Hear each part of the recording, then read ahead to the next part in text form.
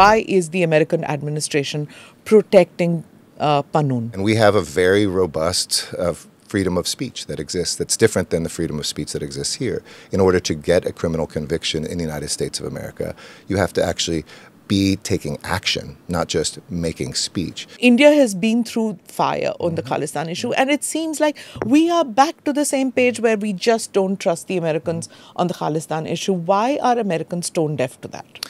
Well, I would, again, reframe it. I don't think that we are at all. Many of us know that history. Conversely, I think in the United States, the strength of that feeling isn't enough to break the law that we have. And it's very important for us to not only be sensitive and to work more closely than ever. Anybody out there who says we're tone deaf. You spoke about Human Rights and Citizens Amendment Bill. That became a little bit of naughty affair. Do you see this as a problem area now with an American ambassador commenting on India's internal affairs? That religious freedom is an important part of any democracy. Protecting minorities is very important. That doesn't have to be read negatively. If an Indian ambassador was to say, comment on the judicial system of America, that would be seen as interference. And I think it's the job of monitoring what happens. That's the job of an ambassador. That's the job of a State Department, Ministry of External Affairs job, and Indian ambassador's job is to monitor and to report. And we simply said that. If people want to read new words besides that into it, they can. The attack on Indian students. So can you just, there are a number of Indian parents who are watching this podcast, students who are watching. We take the justice issues very seriously of bringing to justice any perpetrators. With, 250,000 now a year, statistically, this is going to happen. President Joe Biden and Prime Minister Modi both are going in for re-election. Your president has said, and I quote, that the partnership with India is the most consequential in the world. Is it hyperbole or is it really true? He has said that privately. He told that to me. He said, Eric, this is the most important country in the world to me, when he was asking me to become ambassador. He meant it because I heard him say it, that directly in the Oval Office to the Prime Minister, that this is the most consequential relationship. India and the U.S. are showing their resilience and that we really want this relationship for the long haul. So as we learn each other's systems, as we have momentary conflicts, if we can get through these, I think it's a great thing for the world.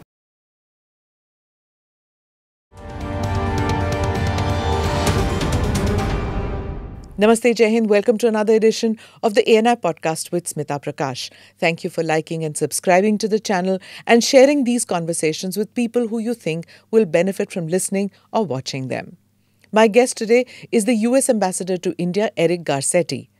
A former two-term mayor of Los Angeles City, in 2020, Garcetti had admitted that he wanted to run for the president of the U.S. He had even visited several early primary states, including New Hampshire, Iowa, and South Carolina. But then he dropped out, and after 2 years of complicated procedure, Eric Garcetti finally got the job as the next U.S. ambassador to India.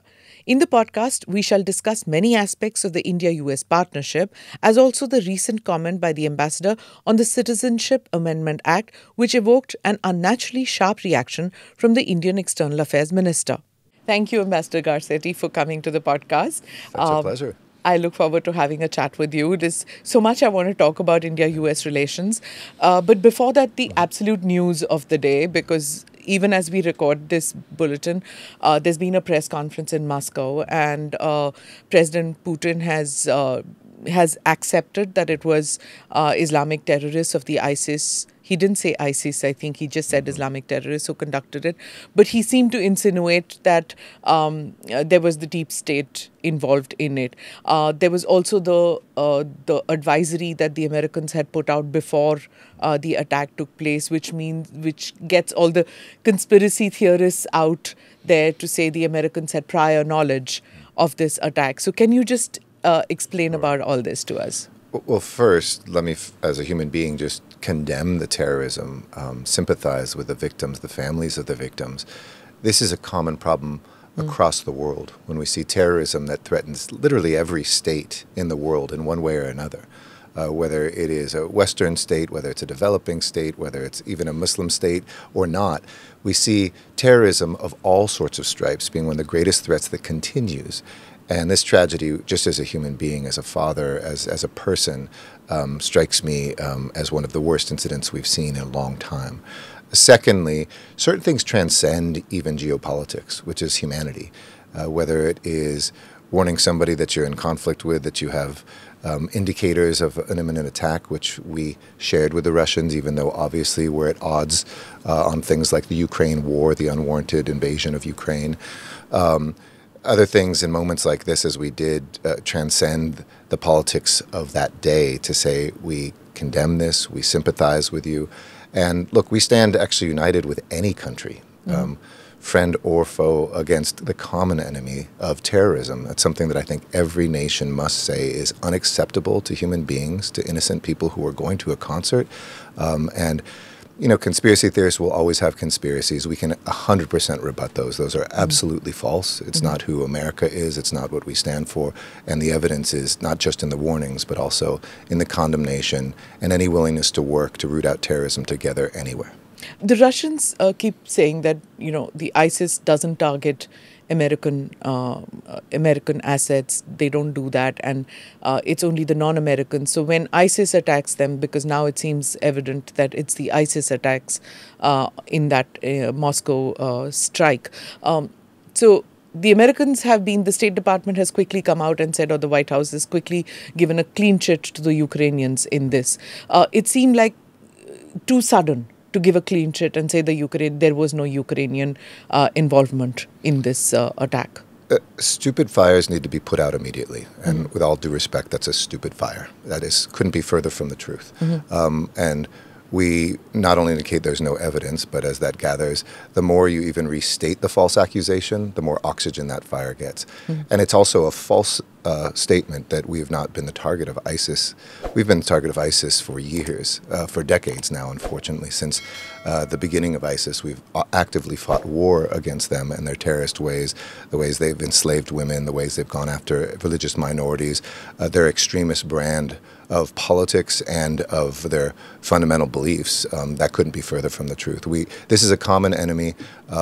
If folks want to take a tragedy like this and make it even more tragic with lies, that's their decision. But we stand in solidarity with the victims, and we stand in solidarity with any victims of terrorism.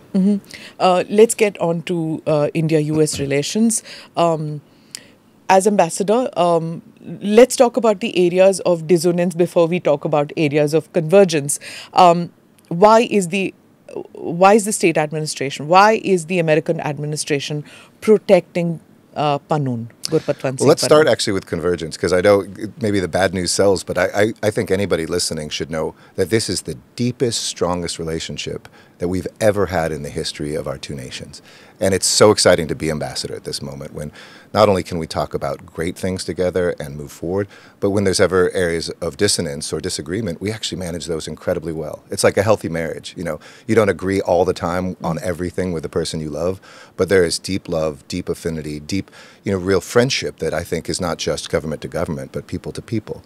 And I would reframe how you said it. We take seriously any threats or any criminal activities that are referred to us in our own country from India, or concerns that India has about its own national security. Every single time. There isn't a single time where we say, nope, sorry, won't look at that. We take very seriously looking at it, but we also have had wonderful engagements, even in the last couple of weeks, of understanding each other's systems, which unfortunately, the two vibrant democracies, the two biggest democracies in the world, but aren't exactly the same. Things have to always line up here to a level of evidence that would work in the Indian courts, same things in the United States. And we have a very robust freedom of speech that exists that's different than the freedom of speech that exists here. In order to get a criminal conviction in the United States of America, you have to actually be taking action, not just making speech. But we take very seriously the threat against Indian diplomats. We take very seriously the criminal activities of transnational criminal enterprises that may, one, have drug dealing, or two, arms running, or three, human trafficking. We're seeing a lot of that on our southern border, actually originating from India, where now Indians are the third largest group of unlawful entrants to the United States. So I would reframe it because I don't think that's the right framing to say that anybody's protected. Nobody is protected from our laws, period. Doesn't matter where you come from, doesn't matter what you do. If you break the law, you will be held accountable in the United States. If the question is why isn't somebody sent to India just because India asked for them, that's the training we're doing together with both of our law enforcements. And that would work for somebody coming from India to the U.S. to understand those systems and to make sure it's successful in a court of law. You said you spoke about freedom of speech. Gurpatwant Singh Pannun it's not just speech. He, just last week, he spoke about election interference and said there was active election interference where funds were released to one of the political parties in India. I'm agnostic about which political party and whether it's the BJP, the Aam Aadmi Party, doesn't matter. The fact is that he has actively said that funds were transferred to one political party. That's election interference. Threat to the Prime Minister. Open threat to the Prime Minister. Open threat to air safety, where he threatens that Air India will be bombed. These are violent threats. I very much respect what you're saying. Tend to agree when people do step over the line saying something will be bombed as opposed to saying somebody shouldn't fly. The United States freedom of speech, we want success for anybody. If there's a criminal accusation to actually reach the threshold that would have a successful outcome. And I'm not speaking about the specific case, in anything. And we are helping our Indian counterparts understand that people can express opinions like, oh, I think this is going to happen. American citizens, by the way. And under our law, for an American citizen to be convicted in an American court or to be deported to have a criminal case in another country, it has to meet our law. And so we'll continue working, and if anybody ever says something that steps over that line, and I know it's gotten very close, we will be working together on that. So basically right now the investigation against Gurpatwant Singh Pannun is Americans convincing or trying to convince Indian authorities that he is within the law in doing what he's doing. No. Each incident is looked at each time. And if the Indian government ever brings up something, if they gave up something today, we'd be looking at it tomorrow. It's not an ongoing investigation of a person. That's not how our criminal justice system works. It's, we believe there's an act. If a friend from another country is saying this is an act that transcends a border, we will always look at that, take that incredibly seriously. I can't tell you how many resources have gone towards that. And not just that, by the way. When there have been attacks, for instance, against the consulate in San Francisco, there have been thousands of hours, tremendous resources, millions of dollars put into that investigation. I hope that will have a positive resolution. Nobody should be able to break the law. That's a clear action, trying to set something on fire. Cases can be difficult because you have to put the evidence together, but I hope that something like that is a better example of when something clearly transcends into action and not just words. So action has been taken against those who attacked the Indian mission? I can't comment on an ongoing investigation. Okay. I can say we've worked incredibly closely together on that investigation. Right. Ambassador, I want to come to the plot to assassinate Pannun. During a congressional hearing, and I'm quoting, the Assistant Secretary of State for South and Central Asia, Donald Lu, told members of the House Foreign Affairs Committee, and I quote, we are at the moment working with India to encourage India to hold accountable those responsible for this terrible crime. What we can see is that India itself has announced that they have created a committee of inquiry to look into this matter, and we ask them to work quickly and transparently to make sure justice is done. Could you tell me a little bit about where the investigation is and where India and the U.S. are on this? Right.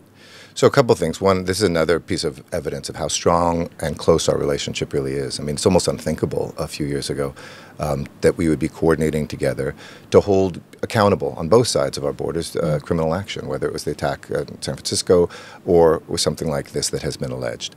I'm not the criminal justice investigator of this, so I can't comment on what nor would we comment publicly on what our criminal investigation is uncovering, and that's something that's separate from our diplomatic track. We keep that. That's a police, that's a FBI, that's a federal law enforcement, and ultimately U.S. Attorney's Office investigation held very tightly.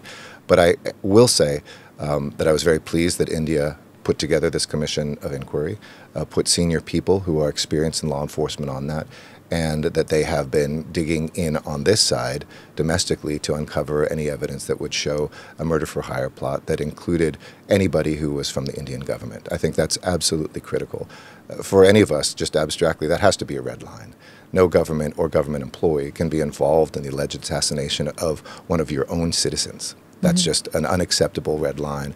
And I think that shows the seriousness One of your own with which citizens is one of... the alleged plot is against an American citizen. So so your citizen. exactly, the U.S. citizen. And I say that in abstract ways. The same thing would happen if there was an American plot against some sort of, or an American government person who was trying to assassinate somebody in another country or was a part of that. That would be an unacceptable red line for any nation. That would be an American living in India. Hypothetically, I'm not speaking of... Yeah, that's what I'm trying to... Before the conspiracy theorists say there's something out there, I'd say any country having an active member of their government involved in a second country trying to assassinate one of their citizens. That's, I think, usually a red line for any country. That's a basic issue of sovereignty. That's a basic issue of rights. And I'm very pleased. Again, this is, to use the metaphor before, if we have this incredible friendship, even marriage right now, this was maybe one of the first big conflicts. And we're actually not only coming through it, I think, strongly, but so far, everything that's been asked of the Indian government has been done, and I would say vice versa. Whenever there is accusations the other direction, we take that incredibly seriously. You spoke about the major conflict. I think ever since you have come to India, this is probably the biggest conflict situation that you've dealt with, isn't it? The Pannun case. And I always say, look, the test of a friendship, the test of a relationship is not the easy times, but the difficult ones. And I think not only are we passing new tests, going over the largest hurdles we ever have in terms of opportunities, but challenges were actually, whether they're global challenges together, differences of opinions in the multilateral space, global events, or things that are bilateral like this, India and the U.S. are showing their resilience and that we really want this relationship for the long haul. So as we learn each other's systems, as we have momentary conflicts, if we can get through these, I think it's a great thing for the world. Is this hurdle going to hamper India-U.S. relations in any manner? I don't believe so. In fact, I've said the pace of work for every conspiracy theorist who said, oh, it was going so well, and then at the end of the year, this is a hiccup. So we haven't slowed down one bit. In fact, we've accelerated our work on education. We've accelerated our work on technology. We've accelerated our work on military relations. We've accelerated our work on trade. These things are even going faster than ever. So while this is an incredibly important principle for us, it's an incredibly important issue for us. So far, like I said, we've been satisfied with the coordination on this particular issue, and it hasn't slowed a single thing down. You know, I get when you talk about military cooperation, people-to-people cooperation, everything that trade issues and Indian students going, several issues where we are cooperating. But then the Khalistan issue is something which is so emotive. And it seems to us Indians that the Americans are tone deaf to understand that we have gone through hell in the 1980s.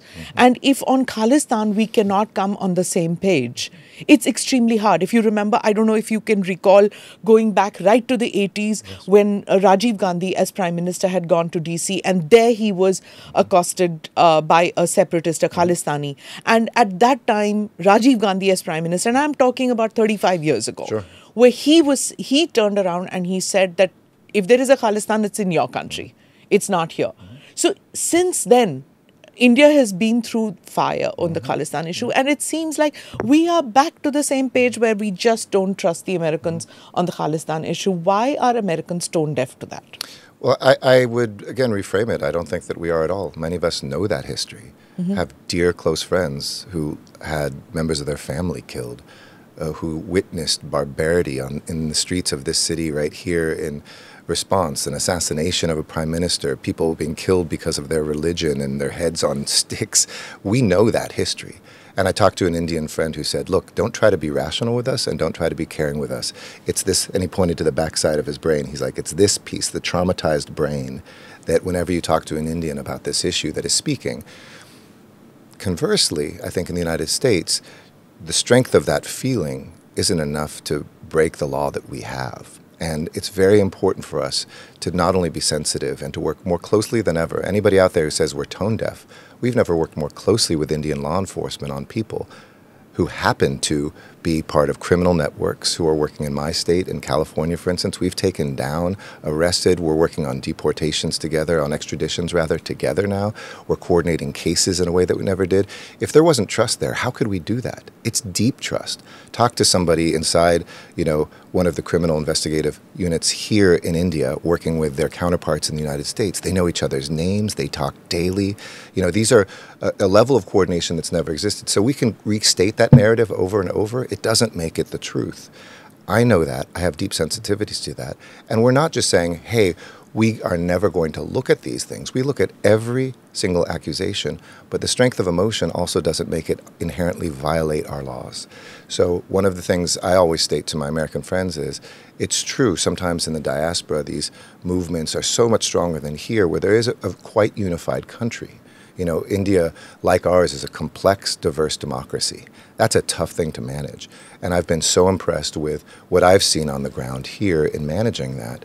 But I don't think we should keep restating something that isn't true, because the level of the coordination, of cooperation, and understanding of history does exist there.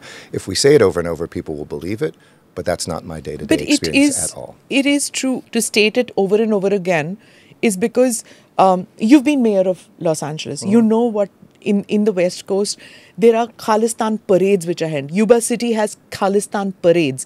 They have an Indian Prime Minister's assassination on a tableau. They have all this. And Khalistan is now an American problem. It's not an Indian problem. So just like Taliban wasn't just an Afghanistan problem, it became, and Al-Qaeda was not just an Afghanistan problem, it became America's problem. And today there is no Khalistan in India. There's no Khalistan movement in India. It's in Yuba City. It's in Vancouver. It's in Surrey. It's in North America. It's two different systems. Look, in the United States, we have people who march and say things that are abhorrent to us. You know, I live in a country where I listen to people who say abhorrent things all the time. When I was president of our city council, people had protected hate speech. They could say horrible things about your ethnicity. We have people who talk about not wanting to be a part of America. Our system protects that speech, for better or for worse. It's never nice. We have a philosophy, I think, that comes from you fight speech with more speech. And that can be foreign, I know, to the Indian ear sometimes. That can be a strange system. They can say, why don't you just arrest people for what they say? We don't have that system. I, as ambassador, can't change that rule. I don't know if I'd want to. Even while it hurts us sometimes, things that are just about America, not even talking about India at all, what people say. As a Jew, I had people who stood on, a freeway overpass in my city condemning Jews. Yeah. And they're not arrested. If they threaten violence, they can be. But it's also a slippery slope. Once you start doing arresting for what people say, that can go really extreme. And so it's the American philosophy not to. But again, I'd keep coming back to this. A, to give a caricature of all Americans of Indian descent, that they are secessionists, is not true. And I think it's unfair to Sikh Americans. It's unfair to Indian Americans. This caricature that sometimes comes out of here that America is just this hotbed of people who hate India, that's not true at all either. Okay. I mean, I know my fellow Angelenos, Californians, and Americans who are part of this amazing bridge between our two countries, who have done that for years. The first member of Congress who was Asian American was actually Indian American, and he was Sikh. And he was from Southern California in the 1950s when Indians, immigrants, faced all sorts of discrimination. And that's an amazing part of our civil rights history. So again, it's really easy to paint a white or a black. It's not in America at all. And while there may be some frustrating parts of our system, and vice versa, that doesn't mean that needs to stand in the way of our progress, the friendship, and the depth of this relationship, which is unprecedented. You spoke about the Indian diaspora, so let me come to that. On the green card backlog issue, 3% of those who submitted their applications are expected to get their GC this year. The backlog is 34.7 million, and that's mostly Indians who are on the backlog. Yeah. Can you give me a little clarity on what is the wait list like and when is it going to happen? I believe in some cases it's more than a century's wait. Right, it is. No, part of this is a legislative problem that Congress will have to address on whether it's the number of legal immigrants, the number of green cards, or the number of people who can become citizens. There's just limits on that. Like any country, I'm sure there's limits here too. And that is frustrating for Indians, I think, because there's so many Indians who want to come to America. And that's a great part of our news, by the way. Second only to Mexicans, were Indian visas last year. The biggest number of students, double the second biggest. Last year, over 245,000 student visas came from India. number one in adoptions, number one in all these categories that show, 1.4 billion people, a lot of them would love to come to America. And so it's a good problem to have. But a couple things we're changing. One is helping people with H-1Bs not have to go out of the country to get those renewed. That's going to happen, I hope, with their families soon. We've here in not just Delhi, but across India, increased 60% in a single year with the same number of people, the number of visas that we adjudicated, and brought down wait times by 75%. So again, that would be more a question for Congress to resolve. I certainly would love to see the ability for us to welcome more Indian immigrants legally, welcome more to become green card holders, and also in strategic sectors where we need that sort of workforce. And we've seen how beneficial that has been in our healthcare, in our tech, and other places. So while other countries, I think sometimes their immigrants say, why are you helping Indians so much? We're helping those who help themselves, and we're seeing the positive outcomes. Does that the happen? Indian-American Do people bridge. come and ask you that? Why Indians? Oh, of course. Indians complain about Indians, as they should, and Yeah. we actually are very responsive. It's a huge priority for me, for the president. But the rest of the countries are like, wait a second, that isn't even proportionate to the large population of Indians when they have a quarter of the student visas, when they have, the largest group of H-1Bs by far.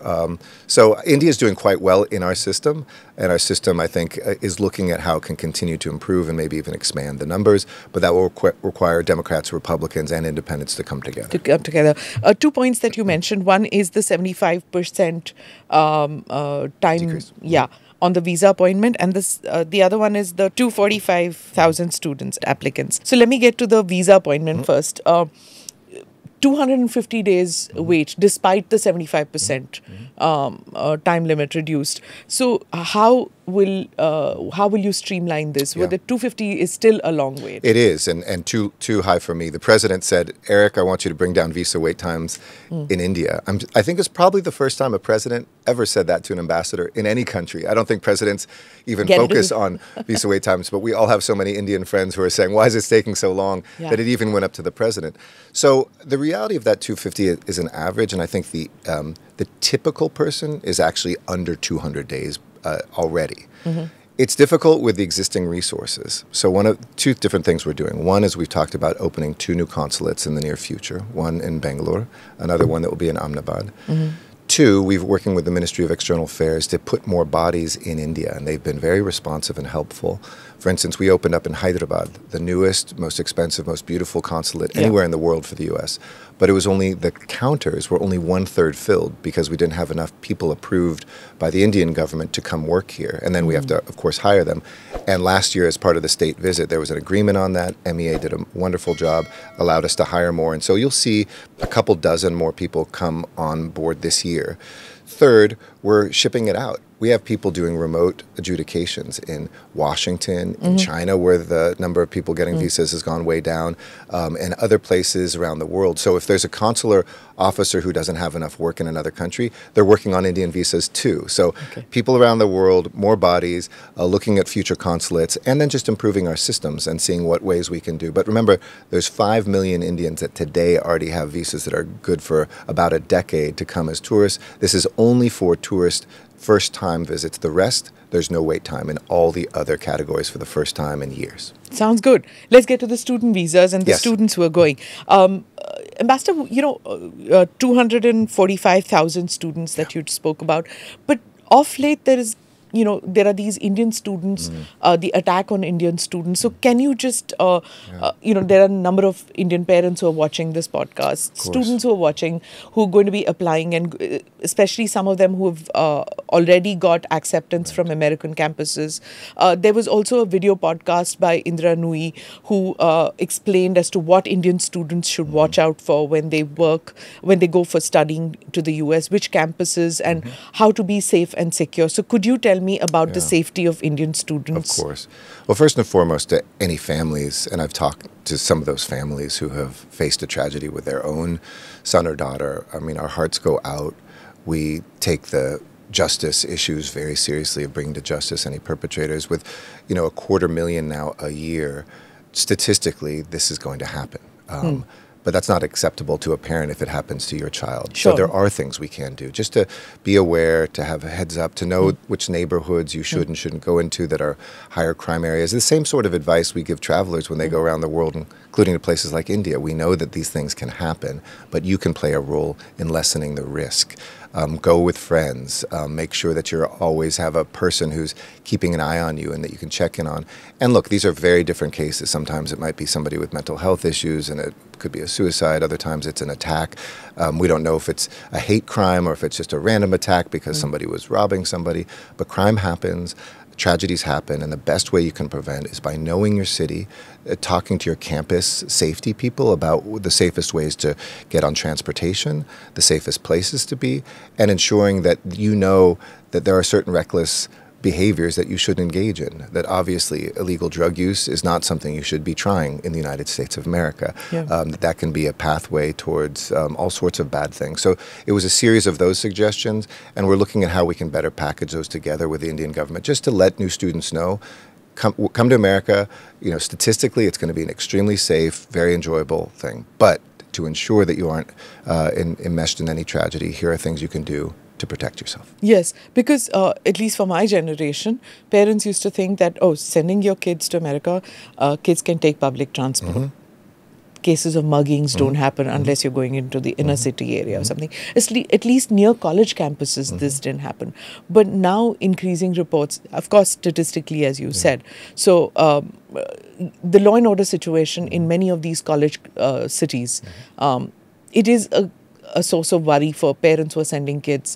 I know of many parents who say, I'd rather I'm making the option of sending them to Australia or sending them to even New Zealand, but not America, not Canada. I'm worried about the hate crimes in these cities in North America. So, of course, it's not fair to ask you to speak about the situation in Canada, but generally, would you say that there's cause for worry or there isn't? No, I think there's always just safe things to do, but there's not. I mean, crime has gone down, violent crime, especially in the last few years. It's much safer than it was in the 1970s and 1980s, when I think part of it is just that we can find these cases very quickly. We now have media, social media, that really lessens the space between distant places. We might not have heard of it back then, but it is a safe place to come. We encourage Indian students to come. We love our Indian students. And there's also things that whether you're in America, whether you're in Canada, whether you're in Australia, whether you're in New Zealand, whether you're here in India, that you should do to make sure you're safe. Let me come to your story. Sure. Right?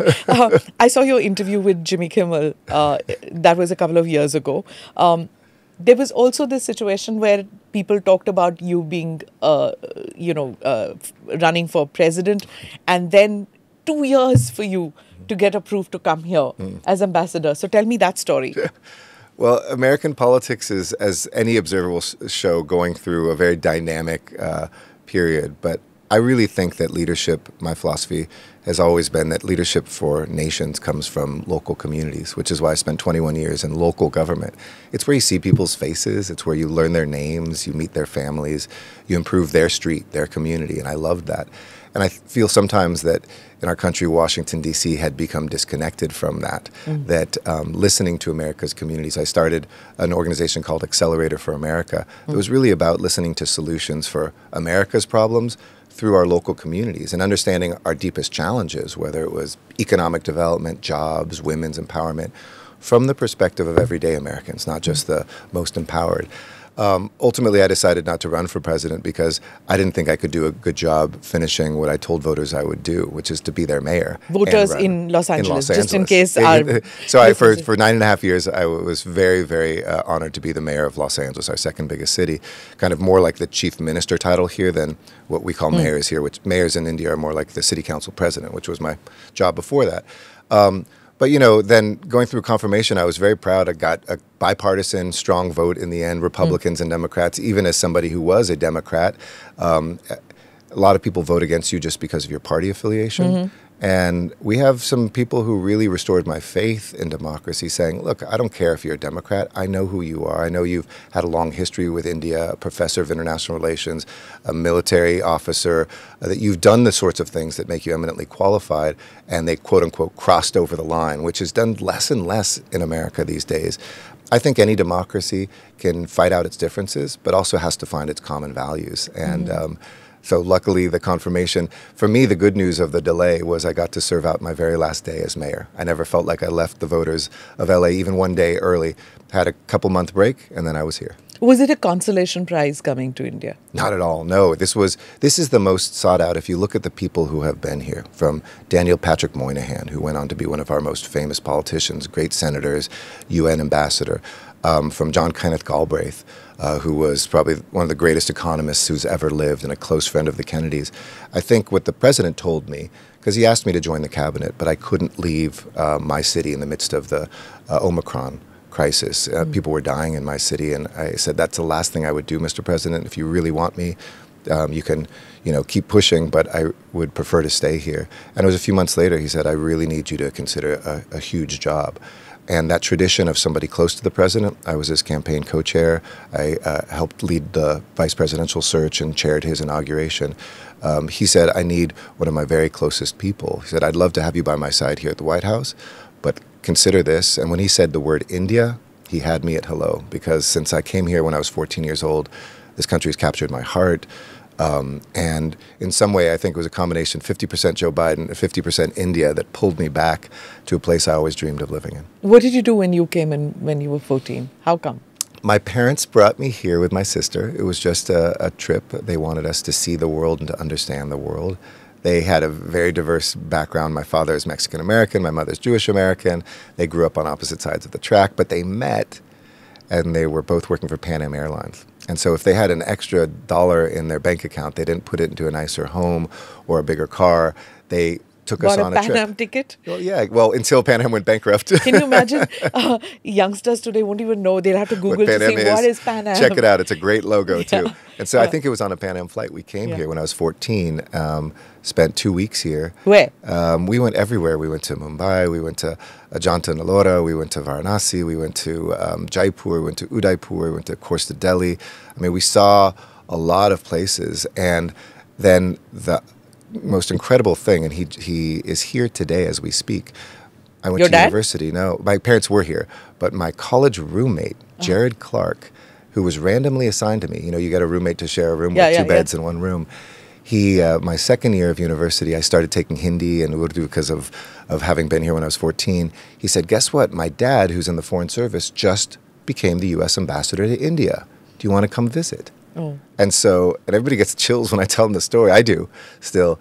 I said, of course, and I came here the second time, stayed at Roosevelt House, which is the ambassador's residence here in the embassy, and I never would have dreamed that, some decades later I would come back as the ambassador. And Jared is visiting with his wife here. We actually went to Roosevelt House yesterday for him to take a tour of this place he lived in. And, I was sold on India from the very beginning. For our viewers who'd get a little confused over why you would visit Roosevelt House, maybe you'd like to tell us about the renovation and things that's going on. So part of our growing relationship with India is that we're bursting at the seams. So not only the new consulate at Hyderabad, the two new consulates hopefully that will open up in Ahmedabad and Bengaluru, we're building a new embassy. We're going to keep the existing one as an important historic building, but we'll be breaking ground. We've already started breaking ground. So the ambassador's residence that I would live in is totally sealed up so that it doesn't get harmed by the construction, and maybe the next ambassador or two ambassadors from now will live back in Roosevelt House. So I'm in temporary quarters until then. You spoke about Moynihan, Daniel Patrick Moynihan, friend of India, and you spoke about President Biden asking you to come to India. While you say, and we've seen that too, those of us who have done the beat journalism, we know that it took 2 years of very excruciatingly painful bureaucratic tussle to get a US ambassador to India. But Indians at that time were like, maybe we don't figure in the American scheme of things, because for 2 years, if America doesn't appoint anybody to India, and now India doesn't have an ambassador in DC, does that mean that the post of the post of ambassador really doesn't matter between these two countries? Well, I'll say this. With no ambassador, you still have tens of thousands of people working on this relationship all the time. At the university level, at the department or ministry level, our national security advisors, our president and prime minister. No one person is this relationship dependent on. But I will say having an ambassador exponentially accelerates that work. And I think it was quite the contrary. It wasn't that the U.S. didn't care about India. It's that our president said, we want to send somebody very senior, very close to me, the president, that people will know has the ear of the president directly, as we had in the past. And we're going to stick to that until we get that. And in the meantime, by the way, it wasn't that we didn't have a chief of mission. We had incredible former ambassadors who came here to fill in that time, really seasoned hands who were great. But I hope, and I have to thank India and the Indian people who have embraced me so warmly. I mean, everywhere I go around India, people are like, oh, you're the ambassador. They want to come I probably take 1,000 pictures a week, with Indians, meet their children, eat their food, like go into their homes. It's been an amazing experience. And I think that the president was wise in saying, we will push this, get through it, because we want somebody who can help elevate this relationship. And the timing was perfect. I came in, we had the state visit from the prime minister, who by all accounts was his most successful foreign trip ever, and vice versa. We had the president come here for an incredibly successful G20, which India deserves so much credit, the most successful G20, I think, in history, and certainly the most wide-ranging. To me, that sealed the deal. Somebody told me, who was an ambassador, if you get one visit from your president in 4 years or something when you're ambassador, or your head of government in the country you're in visits Washington once, you're lucky. I had both in the first 4 months. And that wasn't just them. We had our cabinet and your cabinet all the time engaging with each other. That's extraordinary. Number one country for military exercises right now. In fact, we have one underway as we speak. Oh dear. Yeah. Now you're going to the military exercises. I was just about to go on the leadership no, go ahead, thing. Please. Let's go to the military exercises, okay, right. now that you've talked about military exercises. When we speak about areas of convergence, defense sector is very important. 2 things that I want to ask you about: the Predator drones and the jet engines. Where are the negotiations stuck right now? They're not stuck at all. So the Predator drones moved forward. Now we're awaiting India's last signature, essentially, but it went through the congressional notification. It was accelerated. It went ahead of some other things. It jumped the queue, showing the priority and how important we saw this deal.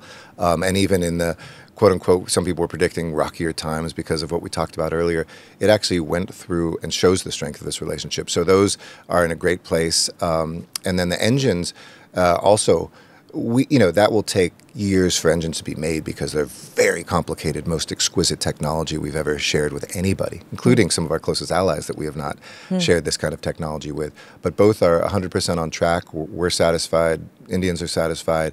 My job is, and I think my Indian counterparts would say the same, is to help GE and HAL, which is the local manufacturer here, domestic manufacturer, try to get their ecosystems accelerated so that we can see those in the Indian planes sooner than later. So this the transfer of strategic technology. We are not a NATO ally. We are a strategic partner. Does the transfer of technology happen smoothly, or will there be roadblocks? No, it happens very smoothly. You're actually a preferred defense partner, which is a very high level, very unique, and something that happened a couple years ago between U.S. and India. And I hope it's the beginning of many things. We're looking at armored cars and howitzers together. We need to develop also weapons that can confront the new nature of war. We're seeing this, in the Red Sea right now, that cheap drones and other, cheaply made missiles can only be brought down today by $1 million missile in defense. The nature of warfare is changing, and I think that U.S. and India are looking for solutions together, which is why Indus X, we started matching startups in the defense sector of the U.S. and India together to co-develop and maybe someday co-produce some of the answers to these challenges. Before my next question, here's a short primer on the Citizenship Amendment Act and the fracas that ensued after the U.S. State Department made a comment on it. At a media conclave in New Delhi, Ambassador Garcetti commented on an Indian legislation and said, and I quote, "Religious freedom is a cornerstone of democracy. The US can't give up on that principle."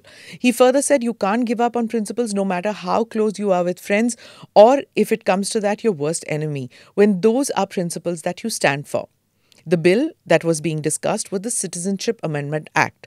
The Indian government had notified the rules for implementation of the CAA, which was passed by the parliament over 4 years ago. The rules allow for minorities persecuted on religious grounds in Pakistan, Bangladesh, and Afghanistan to acquire citizenship in India, but it does not accord this privilege to Muslim minority groups in the essentially Islamic nations. The Ministry of External Affairs MEA spokesperson Randhir Jaiswal reacted sharply to the US State Department spokesperson who had commented on the CAA. He called it, and I quote, misplaced, misinformed, and unwarranted. He said about the CAA that it's an internal matter of India and is in keeping with India's inclusive traditions and our long-standing commitment to human rights. He also said India's constitution guarantees freedom of religion to all its citizens. There are no grounds for any concern on treatment of minorities.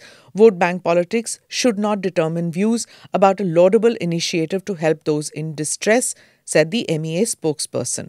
He also said sharply that lectures by those who have limited understanding of India's pluralistic traditions and the region's post-partition history are best not attempted. And then he said partners and well-wishers of India should welcome the intent with which this step has been taken. These sentiments were also echoed by the Indian External Affairs Minister S. Jaishankar. One question is that what happened with you at a recent conclave, you spoke about Human Rights and Citizens Amendment Bill. That became a little bit of a naughty affair. Then the State Department spokesperson said something about it. And that became complicated because the Indian External Affairs Ministry spokesperson, he said that partners, and I quote, partners and well-wishers of India should welcome the intent which this step has been taken. Do you see this as a problem area now with an American ambassador commenting on India's internal affairs? No, it was the State Department that spoke first, and I just reiterated the State Department's position. So I wasn't making news, and we should get the sequence correctly. Okay. It's something that we monitor, and I said that. And I said in broad strokes that religious freedom is an important part of any democracy. Protecting minorities is very important. That doesn't have to be read negatively. Yes. Political sledging happens, as elections come closer. So any statement would take wind of its own. I mean, like if an Indian ambassador was to say, comment on the judicial system of America, that would be seen as interference. And I think it's the job of monitoring what happens. That's the job of an ambassador. That's the job of a State Department, Ministry of External Affairs job, and Indian ambassador's job is to monitor and to report. And we simply said that. If people want to read new words besides that into it, they can, but that doesn't mean... So there's this, degrees of separation, because then everybody connects it that America gets its cues from the Five Eyes instead of the intel cooperation that happens between India and the U.S. Let me just dispel, when I was a city council member, once there was a person speaking, we have the ability to petition directly, so we have citizen comments every meeting. And one of them said, this is a conspiracy, you guys are going to vote this way, we know this is cooked and nobody's listening to what we're saying. And this veteran politician turned to me and said, Eric, the problem with conspiracy theories is no one's smart enough to pull them off. I say 99.9% of people's conspiracy theories is not the way the world actually works. We have a deep friendship. It's very respectful. Sometimes we can agree to disagree on things and continue with our business, and we shouldn't take it with thin skin. We shouldn't take it personally. Certainly, I open up the United States, I say all the time, from a place of humility. We have a ton of flaws. We're open to criticisms. We want to listen. But I think the most important thing for all of us is to find common international law that we can all be a part of, try to implement equally, and respect the specific histories that every country has. And the more that you know about that, the better positioned you are when you are monitoring things to be able to comment. Finally, I'd like to ask you about the chemistry between President Joe Biden and Prime Minister Modi. Both are going in for re-election.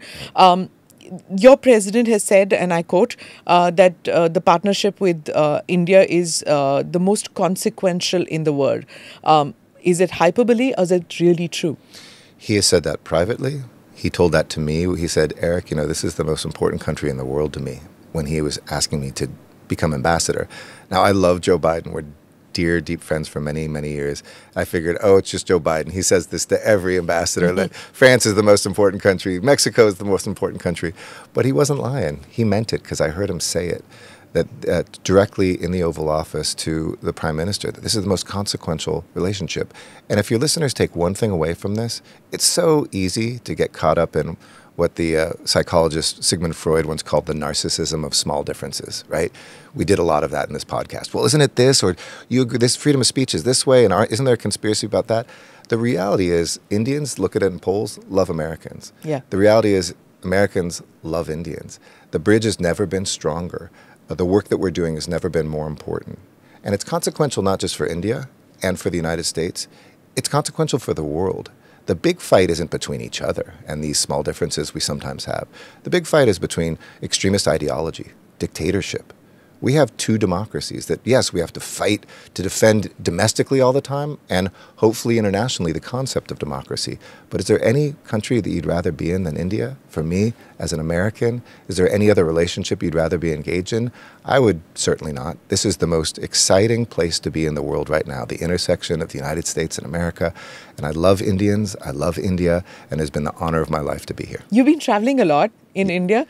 What part of India really fascinated you, and you had to rethink about if you had any personal views about that part of India earlier? I don't know if it was that I have personal views because I've traveled a lot in my life here, but I've been to 22 states now and union territories. Yeah. Is that a record now for an Indian American ambassador? I mean, a couple of them went to all of them, but in 11 months it may be a record because in the shortness of time. But a couple places, I mean, when I was up in Himachal Pradesh, Arunachal Pradesh to from one side of the Himalayas to the other, just the breathtaking beauty.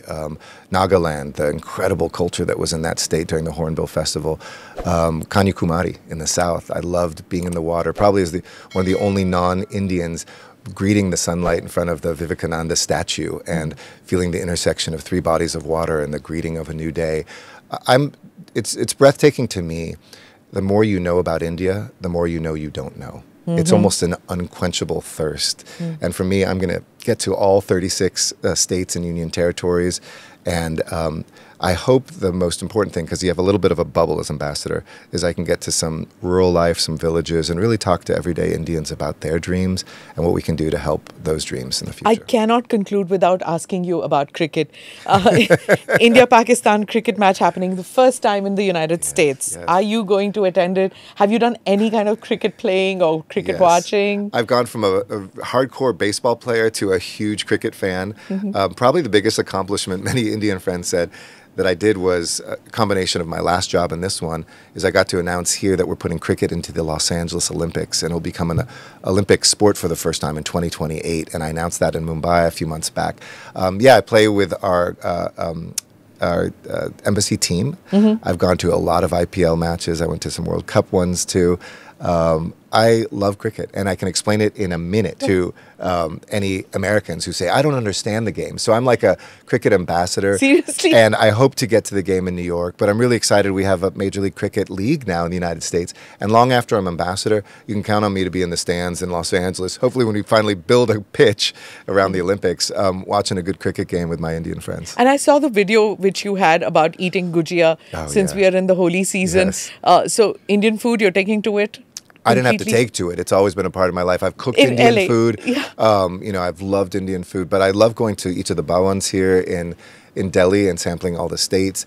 And the way to my heart is through my stomach, for sure. Yeah. I mean, it's the spices, they don't bother you? No, I love the spices. I'm half Mexican, so this thing where, let me announce this to all of our Indian friends. When you see Americans, you say, oh, we've toned down the spices. A lot of Americans, depending on their backgrounds, and by the way, you don't have to be Mexican-American, love spicy. In fact, I want to do a contest and maybe have the Mexican ambassador, Peruvian ambassador, Thai ambassador, Korean ambassador, and somebody representing India and myself. Who can take the spiciest food? The chili. Maybe A and I can do that. Yeah, can sponsor it. That would be really interesting. Have you tried that? In fact, there is a Clinton thali in one of the restaurants because the Clintons love Indian food, and that really set the pattern because every subsequent president had to go through the thali test. Yes, of course. The thali test is an important one. I mean, if you don't know, like I wake up most mornings with chole bhature, like as my first, taste of the day.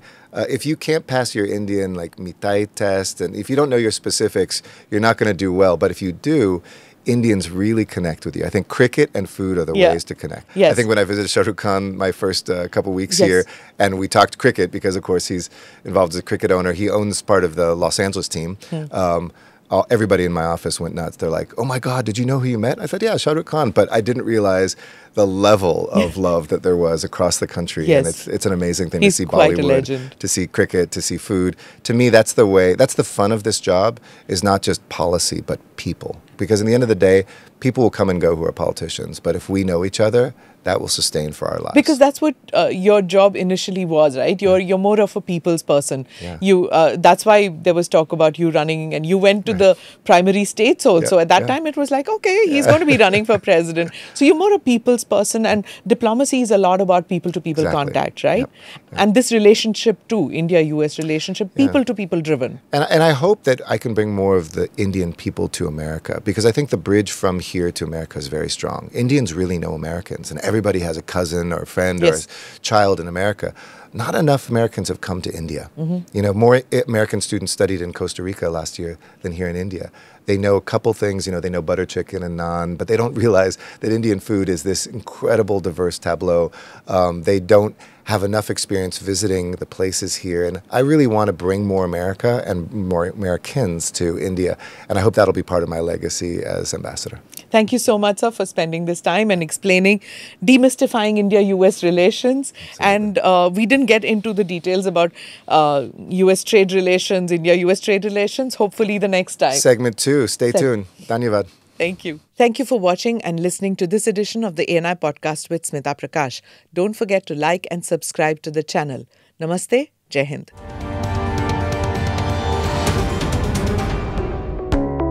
Click here to watch the previous episodes.